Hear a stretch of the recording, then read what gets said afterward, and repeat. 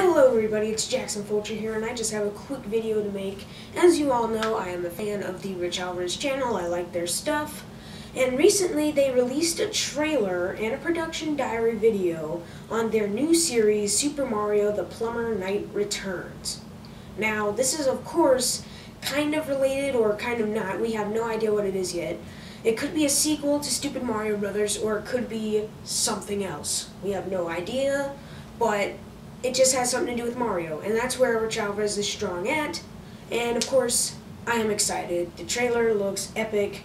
In his production diary, Richard Michael Alvarez said that he was trying to do what Frank Miller did to Batman for The Dark Knight Returns. And that sounds pretty awesome.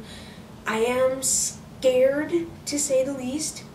I think anyone as a fan of Rich Alvarez is. I mean, they've canceled so many series after Stupid Mario Brothers, Wiki Richie, Nerds in the Morning. So of course I hope that The Plumber Knight Returns will be good. I am keeping my fingers crossed. I hope that Matt is awesome as the news anchor, of course.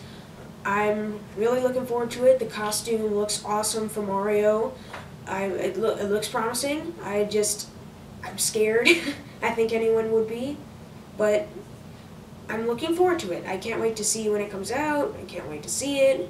It's basically the next big thing for the Rich Alvarez channel, and I'm excited. That's pretty much it.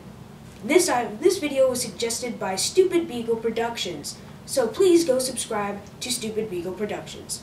So guys, if you're subscribed to the Rich Alvarez channel, what do you think of the new series? Are you scared? Are you excited? Or do you just don't care? Comment below and let me know. That's going to do it for me. See you guys later.